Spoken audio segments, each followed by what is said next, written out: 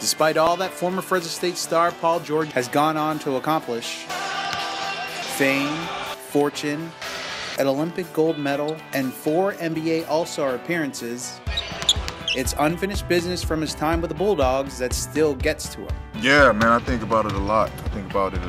I was just so close to the teammates and the guys that I had on that team that I felt like we haven't accomplished what we could have. George played at Fresno State for 2 seasons, then decided to go pro.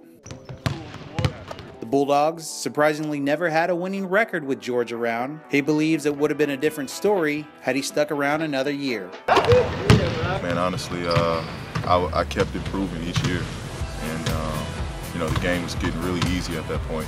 And I know my junior year I would have exploded. We were going from being a young team to a upperclassmen team. We weren't going to be the young guys being pushed around and ran over. We were going to be the older guys in the WAC. George ended up becoming the number 10 pick overall by the Indiana Pacers back in 2010, and he steadily developed into one of the best small forwards in the game. He's the 3 that you're supposed to be. You're supposed to be able to post up, run pick and rolls, ball handle, run the floor in transition, and get to the rim, get to the foul line, defend the other team's best players. Those guys are, to me, at very premium level in this league right now. George's success has gone on to help Fresno State immensely, with potential recruits able to associate the Bulldogs with NBA stardom.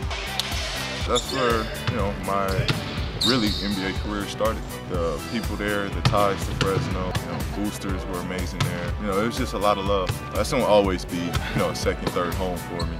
And I'm looking forward to going back. Rodney Terry is doing an amazing job with the team right now. I want to be able to be a part of this culture and help these guys achieve their goals.